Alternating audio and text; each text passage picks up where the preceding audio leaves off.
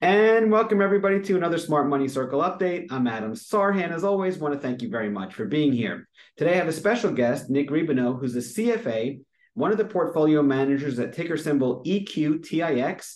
He's also PM at Shelton Capital Management with over $4 billion in assets under management. And Nick has a specialty in options, and that'll be the primary focus for today. So Nick, thank you so much for taking the time and speaking with us today.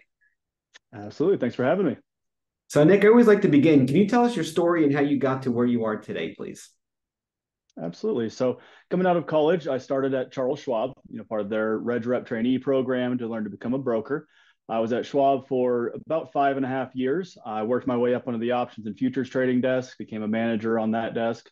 And I actually also created Schwab's nationwide options training curriculum, the Options Academy, that they Oh, wow. put brokers through that want to join the options and futures trading desk. So I'm sure they've made a lot of adjustments to it since I left, but spent a lot of time teaching, a lot of time trading complex options and derivative strategies.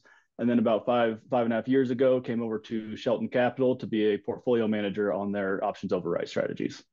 Oh, I love that. Now, you came out of school.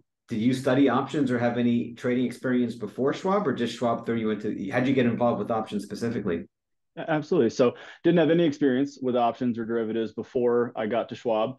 And Okay. as part of their Red Rep trainee program, you study for the Series 7, and options they just made sense to me. I mean, it just clicked. A lot of other folks struggled with it, but it just was something that I kind of naturally gravitated towards. And so knew I wanted to join the options team. I kind of studied up, joined the options overflow line. So when they're busy, I would get those trade calls and then Yep. joined the options team after being at Schwab for about a year and a half. So I was the youngest person on the options desk at Schwab at that time and just got to sit around and learn from some of the best.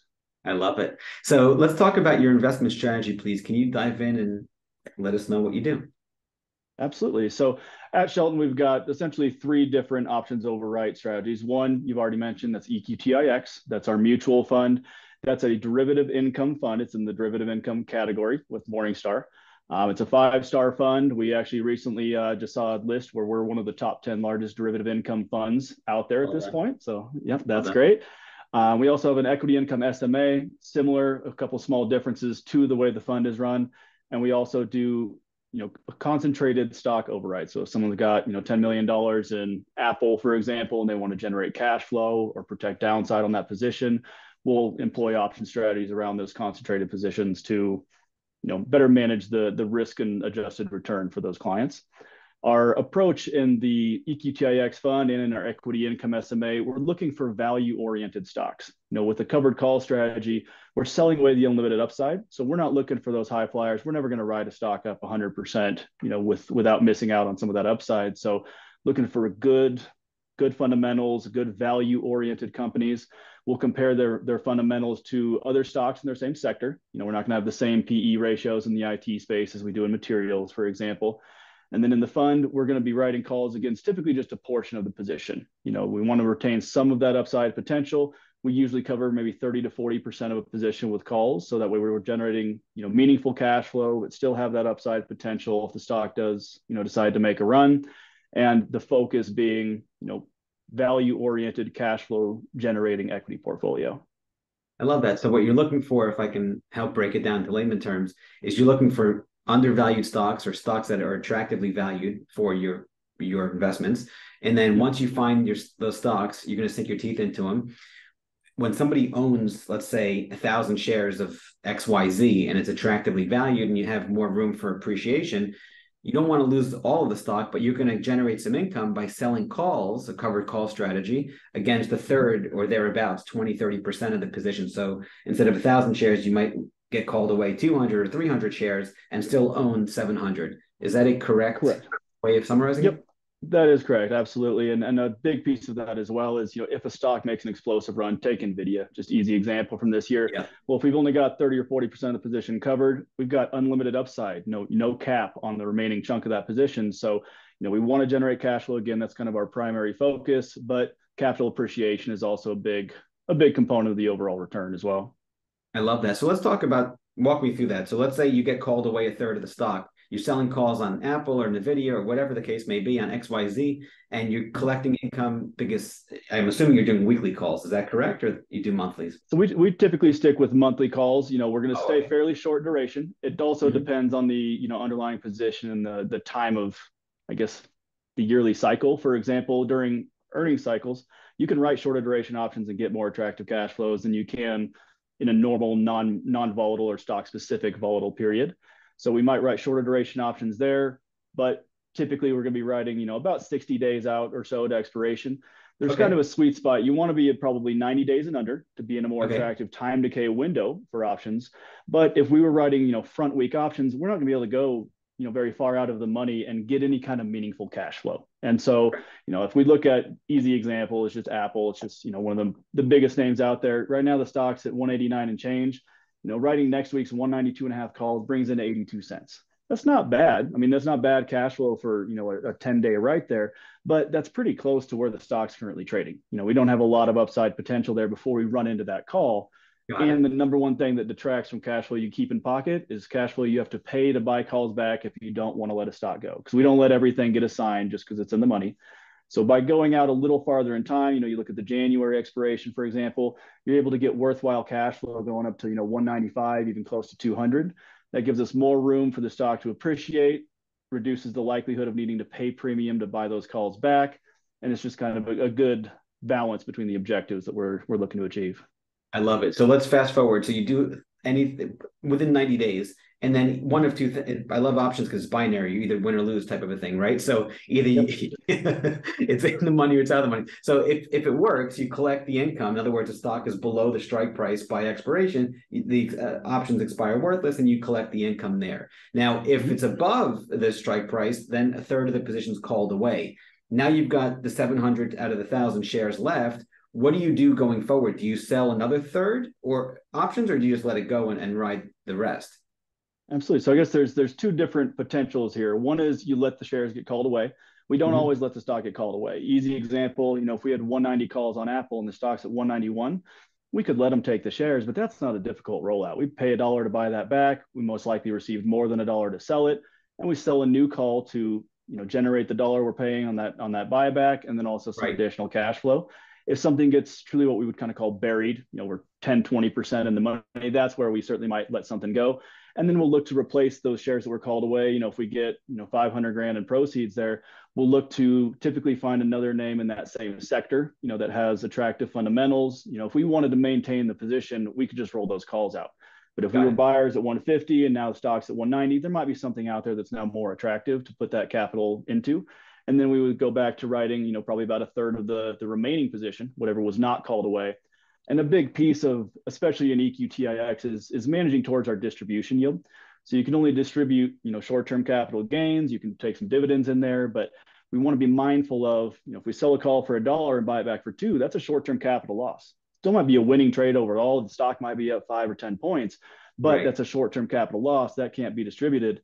Right now, the fund's got a little over a 9.25% distribution yield on the trailing 12 months. So we want to be mindful of that, preserve that. And in some cases, if we wanted to do what we call ratioing up, if we have a third of the position written, those calls go in the money. Well, if I can buy back 3 calls and sell 6, for example, to replace it, Do it. I might be able to, even if I'm paying a lot of premium here to buy these back, I'm generating more premium, higher strike level. We're able to move those calls up more significantly, get out of the stock's way. So that gives us that flexibility to have more upside potential or take advantage of that ability to ratio up and continue to generate better premiums. And that's even by rolling them out. So if you get closer to expiration and you're not happy, or you're out of the money, whatever, you're just not happy with the way things are, you can always just roll them out and move the strike price accordingly, pay a little bit more, but you'd sell the other ones and that'll offset the cost there Yep, in an correct. ideal Yep. scenario. Yep. Beautiful. Well, thank you very much for the overview. Do you ever go Mm-hmm. long any options, or is it always selling? And that's the first question. Yep. So exclusively on the sell side of options in the fund, we're just selling time value. We're just selling cover calls. Buying options is more of a speculative approach unless you're buying, protective put on shares that you hold. And being that this is an income focused fund, we're just going to stay on the sell side of premium. Got it. And just calls, no puts, correct? Correct. Understood. Beautiful. And they're always covered. In other words, you own the stock and then you'd sell covered calls on top. Gotcha. Well, Absolutely. beautiful. Yep. Nick, that's very, very That's a very good explanation. So let's talk about risk. I know a lot of people have a hard time with risk in investing, specifically with options. It's even more complex. So, how do you handle risk, and what are some mistakes you've seen people make with respect to risk management, please? Absolutely. So I guess the way that we approach risk is, again, we're looking for singles, doubles, we'll take walks, we're looking at value-oriented stocks, we're writing calls that are always covered. So people think about options, and a lot of times they'll think, risk, they're speculative, there's, potential to really lose your shirt here. And there are absolutely strategies out there that you can play with options where you can lose, more money than you've put into your portfolio in the first place. But we're not employing those strategies. Their options are in a lot of ways a tool for risk transfer. You buy a put, you've spent some money, but you've offset and offloaded the risk of the shares that you're holding to somebody else. Just in the Right. same way that I offload risk to Geico by paying them every month. So in case I wreck my car, I'm not holding the bag here. So Right. we approach it from a perspective of we're looking for value-oriented companies, looking for good fundamentals. We're not looking for these high flyers. We're not chasing volatility and premium. Because of course, the more volatile stocks out there, they do generate better premiums. But there's a reason that they're paying those better premiums, and it's not because this is a real safe, calm, blue chip kind of name. It's because that stock exhibits that kind of volatility. I think that the mistakes that I've seen people make that really get them into hot water are trading strategies that they don't really understand. Would be one. If you're trading naked options, for example, you've got to really know what your risk is. You have to have discipline to a trade strategy, know when you're going to close a position, whether it's going for or against you. And then I think that people, sometimes you get the kind of curse of that first win. If you go out and you place one trade that does really well, options are Right. highly leveraged. I mean, if you make a good options trade, you're not necessarily making 5% or 10%. You could be making 500%, 1,000%. And, Right. especially back in my days at the options desk at Schwab, I've seen people turn, a $6,000 IRA into $1.3 million in 4 months.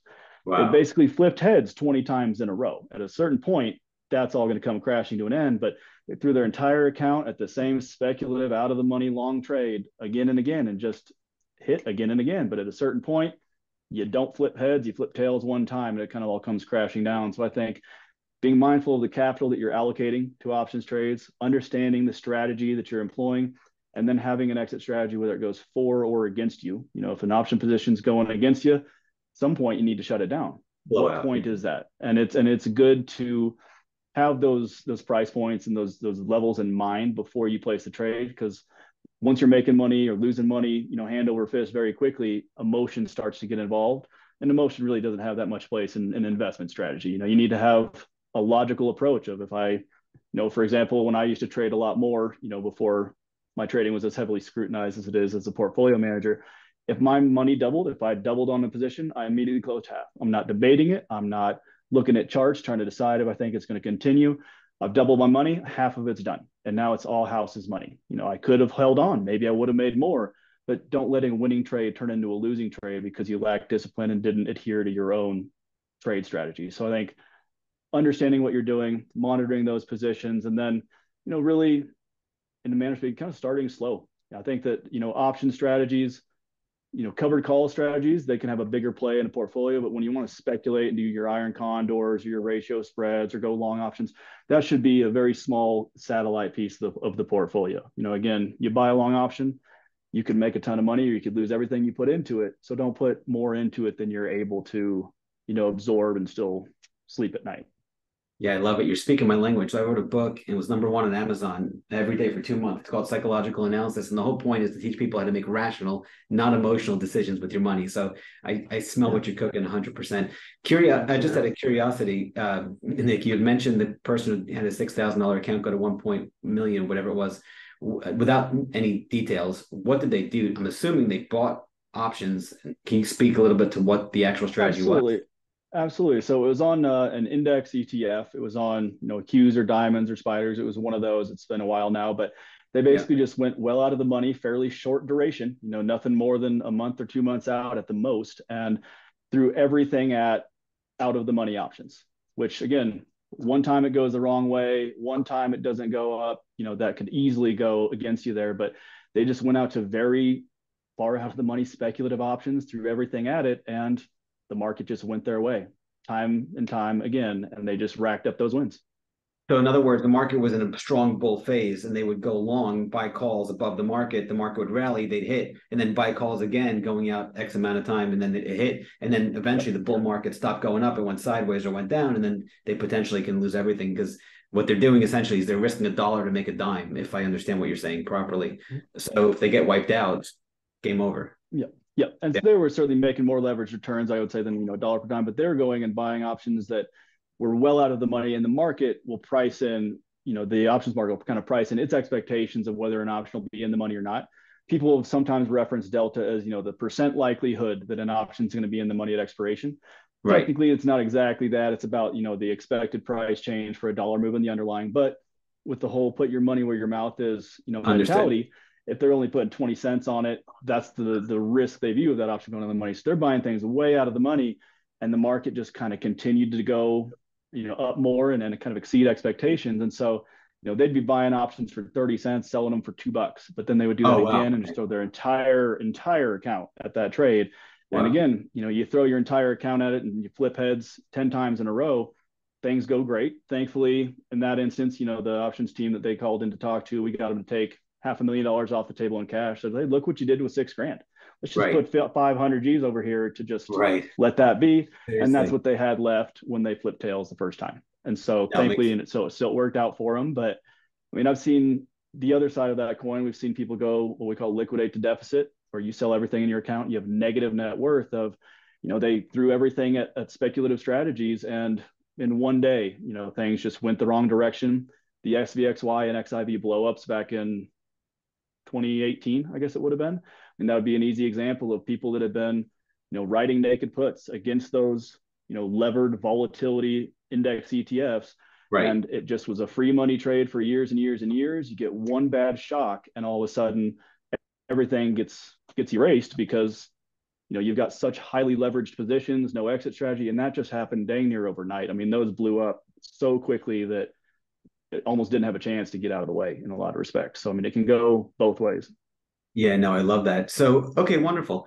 Next question. What's some timeless advice that you'd like to share with the audience that you've learned along the way, whether it be in the market or in life and business, anywhere you want to go? I guess I'll probably share my favorite quote about, managing and making money. The easiest way to double your money is to fold it over once and put it back in your pocket. You don't need to hit home runs every time. We don't need to be gambling and at the roulette table. Just continue to be diligent, save money, continue to invest. I would say, the majority of my personal investing used to be very speculative. Now I get into a lot of just index ETFs. I'm not trying to beat the market there. I'll trade options around my position, certainly, but, just continue to put in money every month, save, a dollar saved a day with compounding. That's going to be more than a dollar tomorrow or 10 years from now. So, just being diligent in that respect. Got it. And now let's talk about mistakes. What are some timeless mistakes that you've learned along the way you'd like to share with the audience, please? I would say, I guess, as far as timeless mistakes, trying to time the market too much in some respects. I think that especially as somebody who sits here all day, I've got 4 monitors here. I've got streaming 1-minute charts over here. And, it's pretty easy to, look at the Qs, for example, see them getting dang near back to all-time highs and be like, well, geez, I don't want to buy now. Well, I might have said that a month ago and, it had already made a big run. And so, not trying to overly time the market. We've all seen, the graphs of, returns over time. If you miss the 10 best days in the market, or if you miss the 10 worst days in the market, and really it is time in the market, not timing the market, just consistently, saving, putting money into your investments, not trying to be overly speculative and not getting too worked up about the day-to-day bounces. I mean, we've seen so many shocks, the COVID sell-off in 1 month. I mean, that happened basically between option expirations. We rolled into a bear market and then it recovered. I mean, if you'd let the market whipsaw you and emotionally impact your decisions, you might have sold out there. You might not have bought when the market started to recover. Yeah, it makes even just a few weeks ago, back in late October, the market looked like it was going way lower. People talking about 1987 all over again, and then bam. Yep. Yeah. And now we're up 10%. Yeah, exactly. So, best piece of advice you'd like to give to the audience or your 30-year-old self? Best piece of advice to give the audience, your 30-year-old self? Well, save, diversify, and stay calm. my nickname for my trading account is Keep Calm. Love it. Keep calm, sell premium, stick to the plan. Don't try to do anything too fancy. All that GameStop hoopla that they had, I guess there's a documentary about it now, but okay, that is gambling. You might as well go to Vegas. I've bought one lottery ticket in my life, and I used to trade front day options and 0 day expiration options, but $100 a week was the most I was willing to put in it, and that was my gambling money. When you're investing, just stay disciplined, stay calm, don't let your emotions override things, stay consistent. Love it. Well, Nick, thank you so much for taking the time to speak today. It's been an absolute pleasure. Absolutely. Thanks for having me, Adam.